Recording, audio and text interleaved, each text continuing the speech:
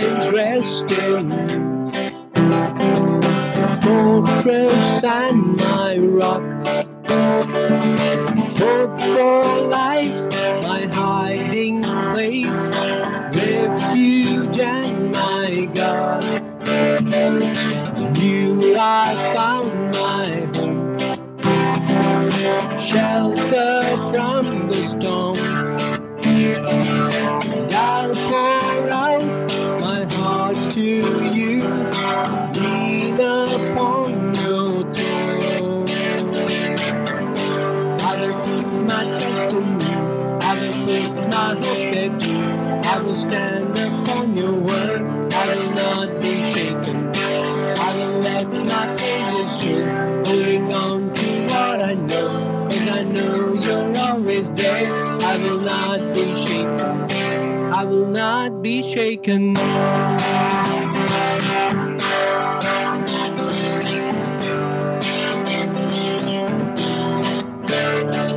My soul finds rest in you, fortress and my rock, hope for life, my hiding place, refuge and my God. You I found my home, shelter from the storm.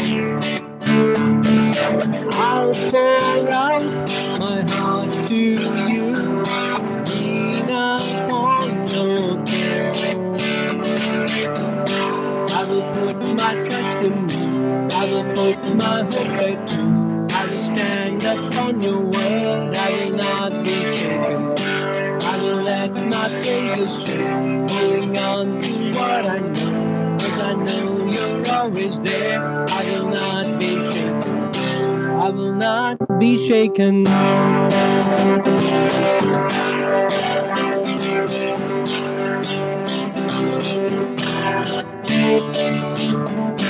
I will not be moved, I'm leaning on the throne, 'cause you died for me and called me to your own.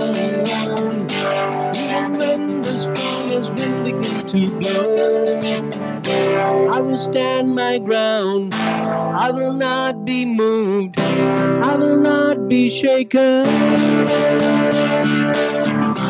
I will not be moved, I'm leaning on the throne, 'cause you died for me and called me to your own. Even when the strongest winds begin to blow, I will stand my ground, I will not be moved, I will not be shaken. I will put my trust in you, I will put my hope in you. I will stand upon your word, I will not be shaken. I will let my praises show, holding on to what I know, 'cause I know you're always there. I will not be shaken, I will not be shaken.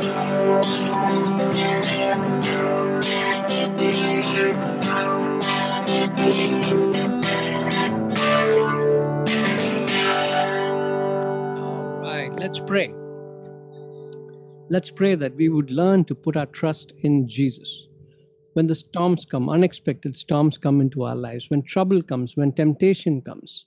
Heavenly Father, we pray this evening. These things come into our life unexpectedly, suddenly. And the Bible tells us to be prepared to face them. We pray that we would be prepared, O Lord, to face these kind of problems every day in our Christian journey. Help us, O Lord, to put our trust in you. Help us to put our hope in you and you alone. Help us to trust your word. This evening, as we study your word, O Lord, Father, we pray that we would be able to store this word in our hearts so that when troubles come, we can trust in your promises. We can hold on to your word and overcome these troubles in our lives, and we would never be shaken. We give ourselves into your hands. Speak to our hearts. In Jesus' name we pray. Amen. Like Luke 16. Luke 16. It's a story. Jesus saying one more story. Last week we saw the story of the prodigal son. And today we're going to look at the parable of the the story of the manager who was very unfaithful. Okay, the unfaithful manager. All right, I'm going to read from verse 1 to verse 13. Okay, Luke chapter 16, verse 1 to 6 to 13. He goes, he also said to the disciples, there was a rich man who had a manager, and charges were brought to him that this man was wasting his possessions. And he called him and said to him, what is this that I hear about you? Turn in the account of your management, for you can no longer be manager. And the manager said to himself, what shall I do? Since my manager is taking the management away from me, I'm not strong enough to dig, and I'm ashamed to beg. I have decided what to do, so that when I'm removed from management, people may receive me into their houses. So, summoning his master's debtors one by one, he said to the first, how much do you owe my master? He said, 100 measures of oil. He said to him, take your bill and sit down quickly and write 50. Then he said to another, how much do you owe? He said, 100 measures of wheat. He said to him, take your bill and write 80. The master commended the dishonest manager for his shrewdness. For the sons of this world are more shrewd in dealing with their own generation than the sons of light. And I tell you, make friends for yourselves by means of unrighteous wealth, so that when it fails, they may receive you into the eternal dwellings. One who is faithful in a very little is also faithful. One who is faithful in a very little is also faithful in much. And one who is dishonest in a very little is also dishonest in much. If then you have not been faithful in the unrighteous wealth, who will entrust to you the true riches? And if you have not been faithful in that which is another's, who will give you that which is your own? No servant can serve two masters, for either he will hate the one and love the other, or he will be devoted to the one and despise the other. You cannot serve God and money. You cannot serve God and money. Right? So, this is Jesus again telling one more story. The story is about a manager. And as you see this story, you find out that this manager is not a good person. See, now this seems like another occasion altogether, not the previous place where Jesus was telling his the whole group of people who had gathered. This is actually to his disciples. Verse 1, he also said to his disciples. So this looks like another opportunity, another time when he's only talking to his disciples. Now in verse 14, it looks like the Pharisees were listening in, which means they were also there listening to what he was teaching the disciples. The Pharisees who were lovers of money heard all these things. See, so they were also standing close by. So they also heard it. But this lesson was taught especially to his disciples. What is the story about? The story is about a very rich man. And to manage his property, he had a man who is a manager also. He was managing both his property and his wealth, his money. And in the story, the rich man, the boss, he has come to know that the steward, the servant, the manager, has cheated him. He had wasted his goods. That's what it says. Wasted his possessions. How? Maybe he took some things home. Maybe he stole things from his master. Maybe he did not put it correctly in the record. We don't know. But he has cheated, and the master has come to know it. Now, once the master has come to know it, he knew that this fellow cannot be trusted. He has to be fired. He has to be kicked out of the job. So the master going to kick him out of the job, that the steward came to know. See? So the steward knew it then itself. What is this that I hear about you? Turn in the account of your management. See? So master is asking, give me a correct account and then leave. Whatever you owe me, pay, and then you leave the job. See? So this is a final warning for this man. He's going to be fired from his office. He's fired from his job. But before he gets thrown out of the job, he has to give an account of everything. Now, same is true about us also. God is our boss. He's our master. And he has entrusted a lot of things to us. Definitely 3 things God has given us. One is our time. God has given us all 24 hours each day. Time. He's going to ask us, what did you do with your time that I gave you? Everybody has got only 24 hours. If you live in India, or you live in the West, or if you live in Africa, or you live in Australia, everybody has only 24 hours. The President of America has 24 hours. The Chief Minister of Kerala has 24 hours. Michelle has 24 hours. Abigail has 24 hours. Manu has 24 hours. Samuel has 24. Joanne has 24 hours. Everybody has 24 hours. So God gives you these 24 hours, and then He asks us the question, what did you do with the days that I gave you? What did you do with the hours that I gave you? So each day we are responsible for every minute that we waste, every hour that we waste. So God wants us to utilize our time correctly. So He has given us each our own share of time. Then second thing He's given us is He's given us a lot of talents. Everybody has got a variety of talents. Now, you guys were showing me your talents in acting, right? In communicating with your actions. But a lot of people have talents in singing, drawing. People have talents in administration. They have talents in playing instruments. Different talents. And we have to give an account to God who gave us all these talents. If we are born with these talents, or we are growing up and learning these talents, then we have to give an account to God. What did I do with my guitar? What did I do with my singing talent? What did I do with all these things that God blessed me with? All the abilities that God gave me. Did I use my strength to help the right people? Did I use my singing to encourage people? Did I use it to bless people, or did I use it to hurt people? Sometimes we'll be shouting into somebody's ears bad words, calling them all nonsense, and then what happens? You have wasted your talent. You wasted your talent of speech. So many people do that. They waste their talents. They use it either for making money, or for making fame for themselves, but they forget that our talents have been given to make other people happy, to bless the lives of people around us, and to glorify the name of God. So we don't use our talents in the right way, God is going to ask you, give an account of it. Okay. So our time, God is going to ask about it. Our talents, God is going to ask about it. And finally, the resources that you get.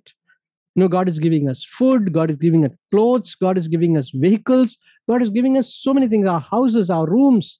And if you don't use it properly, God is going to hold each one of us accountable. What did you do with your room? What did you do with your pencil box? What did you do with your books? Did you take care of it? Did you use it properly, or did you waste it? So that's what God is going to ask us. So all these things we have received from God, we have to give an account of everything that we have got, because He is the master and we are His servants. We are the managers. We are only the managers. We are supposed to take care of it. We are not the owners. Some people live as though they are the owners of it. They can do whatever they want. They will break a pencil box, and they'll say, "Oh, it was mine." They will tear their books apart, and they'll say, "Oh, it was my book." No, actually, it's not your book. It's actually God gave you the book to use it properly, but you have wasted it. See, so when you waste it, you and I have to give an account of it to God. Okay, so all our time, our talents, and resources, we have to give an account of all that we did to God. So just like the servant got the question from the master, we also will get it. Now, suddenly the servant started thinking, what should I do? Master is going to take this job away from me. What should I do? See, he knew that his poor management was exposed, right? He knew that all the other options were not at all attractive. What are they? I cannot dig. Hey, he's not physically very strong to go and dig holes in the ground. You see, he's not going to do hard labor. So he's not physically fit for that. And he's ashamed to beg. He can't go to people and ask for money. Please give me some money, sir. Please, let me borrow 100 rupees from you. He doesn't want to do that. That is a shameful thing. See, so he cannot dig and he cannot beg for money. So what should he do? Then he got suddenly an idea. And he knew that his master had given things on loan to many people. So he called some of the debtors and he said, come. You guys come. I'm the manager still. I haven't lost my job, you see. So you give your bill. How much do you owe my master? They said 100. Oh, immediately he said, for you, discount 50. Okay. So what is he doing? He's again cheating his master only, but he's letting the other guy get away with 50. You see, because he owed the master 100, he said, correct your bill. Don't write 100. You give only 50. So this fellow who is looking at the manager will say, oh, manager, you are my dear friend. Like how Samuel said, no, Abigail, you're the most favorite person for me right now. You know why? Because she was able to guess the right word. You see, same way, this manager was going to help this man. Instead of owing the master 100, he just cut it short to 50. So this man has to give back only 50. So he was so joyful that he would love the manager. He would give anything if the manager asked for it. So he said, when I go down to the people, they should welcome me into their homes. So he played a trick again. He again cheated his master of all the things that these people owe the master. So he said, okay, for your bill, I will correct it from 100 to 50. So now you owe my master only 50. Another fellow he called, how much wheat do you owe? 80 kilos. Oh, 80. And sorry, 100 kilos. So cut the 100 and write it as 80. So 20 kilos you save again. See? So each of these people were saving money because of this corrupt manager. Now, was the manager doing the right thing? No, he was again cheating the master. But Jesus is not saying that, oh, because the corrupt manager was cheating, cheating is right. That is not what Jesus was trying to say. What did the master say? Let's look at that. Verse 8. The master commended the dishonest manager for his shrewdness. See, shrewdness is thinking wisely about the situation right in front of you and acting in the most appropriate way. That is what shrewdness is. Okay, you see there is a problem and you try to solve it in the best possible way that you can. And Jesus says, the people of the world, this manager is a person of the world. This manager is a corrupt person. He's an evil person. But when he put his brain, he was able to get some friends. The debtors to the master, they became his friends because he helped them to reduce what they owed to the master, their bill to the master. You see? So he was able to gain some friends. Now, he was going to lose all the favor from his master. He was going to lose the job from his master. But even if the master would have kicked him out, he could have gone to these fellows and say, give me a job, man. And this fellow who got the discount will definitely consider giving this man a job because now he has become his friend. You see? So this is what this man did. And Jesus is saying, he's the wise man. He's a shrewd man. He's a wicked man. He's a cunning man. He cheated his master. But Jesus said the way he acted was very shrewd. And he said, the children of the kingdom need to be shrewd and wise like this man. They should be, so the sons of the world are shrewd. They're very wise. See? So that is what Jesus is appreciating. He's not appreciating being shrewd and what's the difference between shrewd and cunning? I thought they were the same thing. Yeah, being shrewd, what Jesus was actually saying is that the businessmen of those days, they were wise, they were bold, and they were forward thinking.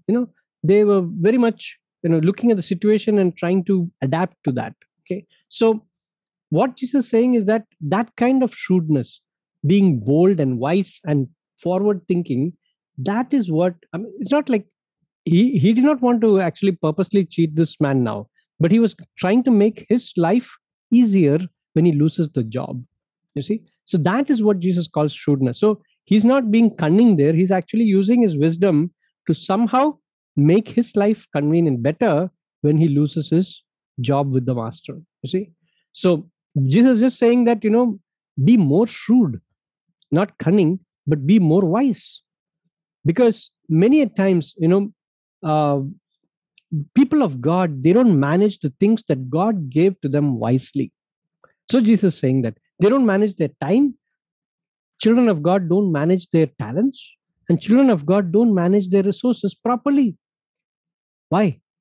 Because the dishonest man, the steward, the manager, is a very good example, because he knew when he was going to be called for giving an account, he took that seriously. So same way, Christians should also take this idea seriously, that we will also be called to account. See, Now, if we don't have anything to hide, if we have used our wealth and talents and time properly, we don't have anything to fear. We'll be full of joy. You see, if we manage our master's things that he has given us correctly, then we have nothing to fear. See, so what did this man do? He took advantage of his position. He still had the manager's position. He took advantage of his position and made sure that his future is comfortable. See, so we are also supposed to do the same thing. Take advantage of your position now. What is your position now? You're a child of God. And what should you do? You should get as many people into the kingdom of God as you can by using all that God has given you. That takes shrewdness. See, be in that way. The actual word cunning is a very wicked word, but I'm saying cunning in a good way. Be all the more thinking, how can I get this friend of mine to become a child of God? How can I get this friend of mine to become a part of the kingdom of God? Do everything for that, so that you will use your time, your talents, and your resources to get your friend to draw closer to Jesus. See? So, Jesus says here, the sons of this world are more shrewd in dealing with their own generation than the sons of light. You see, if we pursued the kingdom of God with the same passion, like how the children of the world is pursuing after money, okay, popularity, fame, if we go with the same passion, if we follow the kingdom of God, then the generation that we are living in right now, the world that we are living in right now, would be entirely different. When I went to North India, we went, almost, we were in Nagpur, and we had gone 60 kilometers outside of Nagpur. And Nagpur is a very big city. It is the winter capital of India. Okay, it's a beautiful city, but just outside, over 50 kilometers outside of the city, there are very, very poor villages. The government has done nothing to help these villages. Very poor villages. Some of the villages don't even have electricity. Some of them don't even have running water.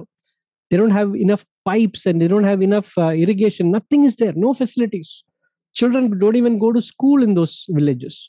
Very, very poor villages. So I went to visit some of these villages.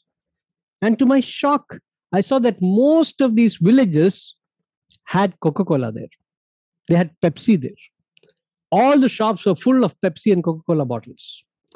And every house that I visited, they had cable TV in their house. Dish antenna, cable TV, everything was there. See, they did not have enough water.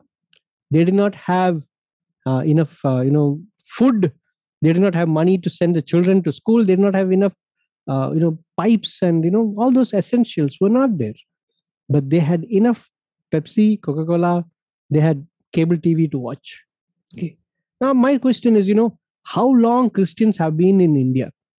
Right? Christianity has been in India for more than 250 years.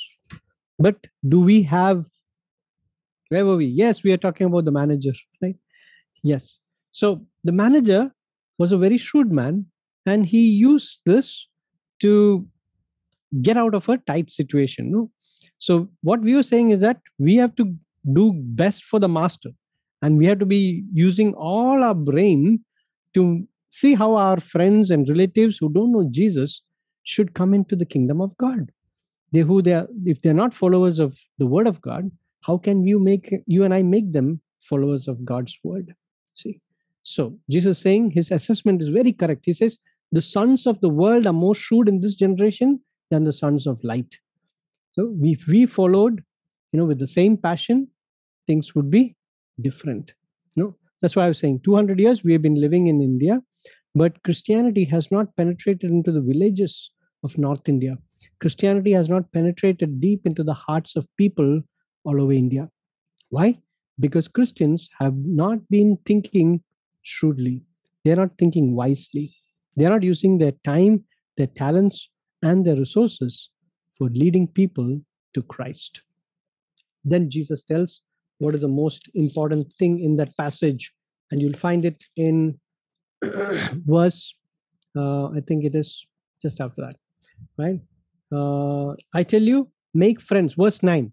I tell you, make friends for yourself by means of unrighteous wealth, so that when it fails, they may receive you into the eternal dwellings.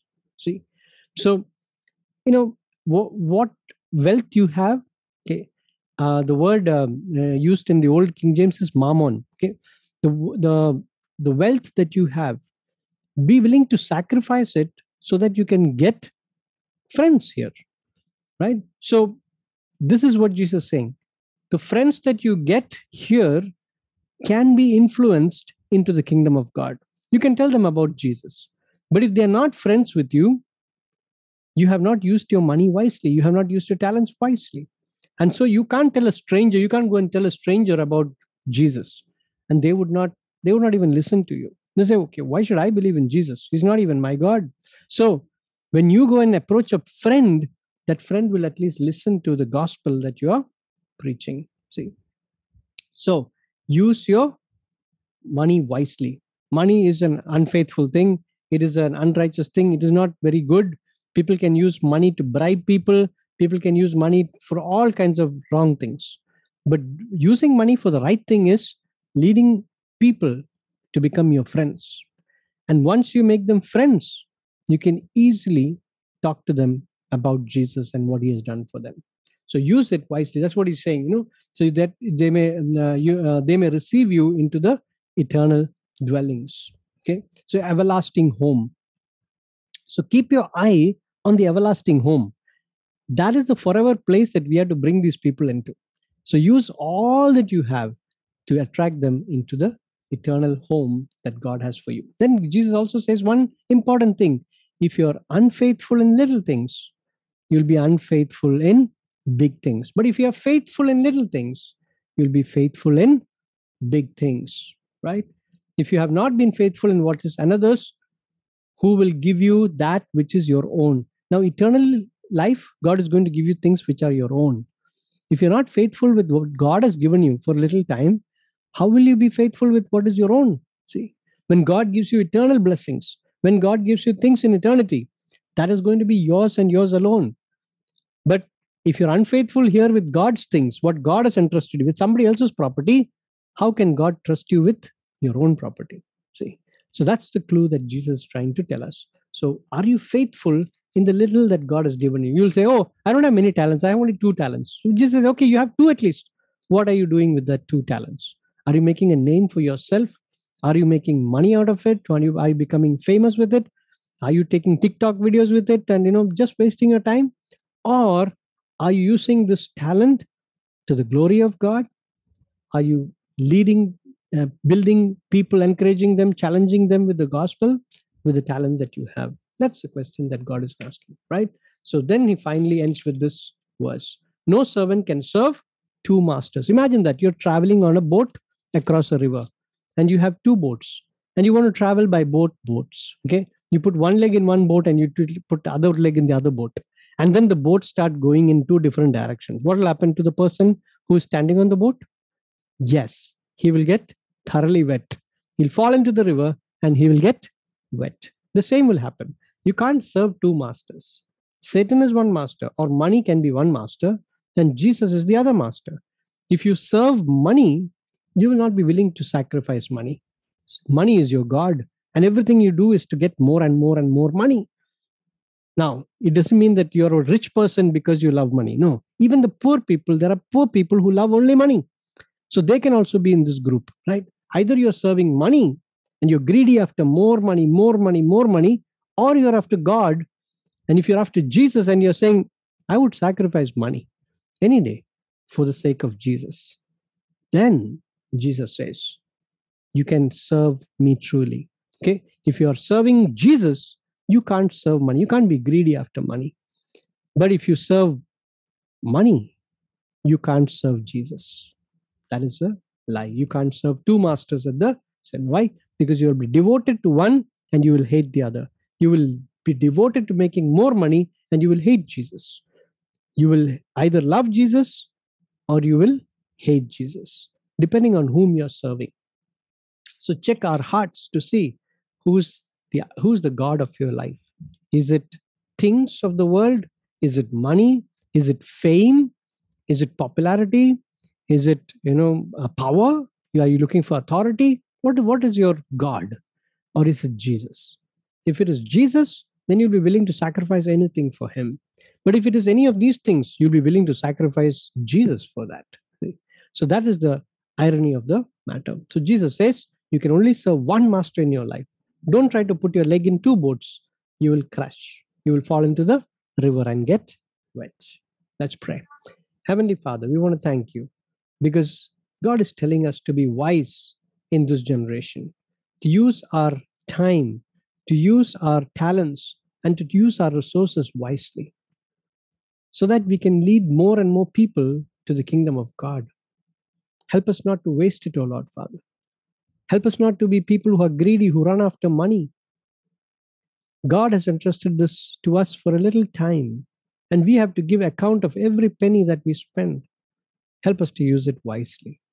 Help us not to serve two masters, but to serve Jesus alone. And let that be our willingness to sacrifice the money that we have for the sake of the kingdom of God, for the sake of Jesus Christ. We thank you and we praise you. In Jesus' name, amen.